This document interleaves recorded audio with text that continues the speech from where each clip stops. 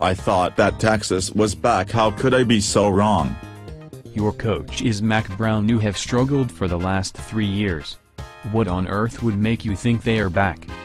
Our defense should be awesome. Oh well, no harm giving up all the points to BYU. BYU scored 16 points against Virginia last week. And Virginia is bad. We have had great recruits. If only Manziel and Winston had committed to Texas, imagine how good your safeties would be. The year is not over. Texas can turn this around. You are right. After being run over by BYU, you should have no trouble stopping Baylor or Oklahoma State. How are we going to bring Texas back? The answer to bringing Texas back is not bringing Mack Brown back, but that was obvious 2 years ago. It is time for the athletic director as well. Hook 'em horns.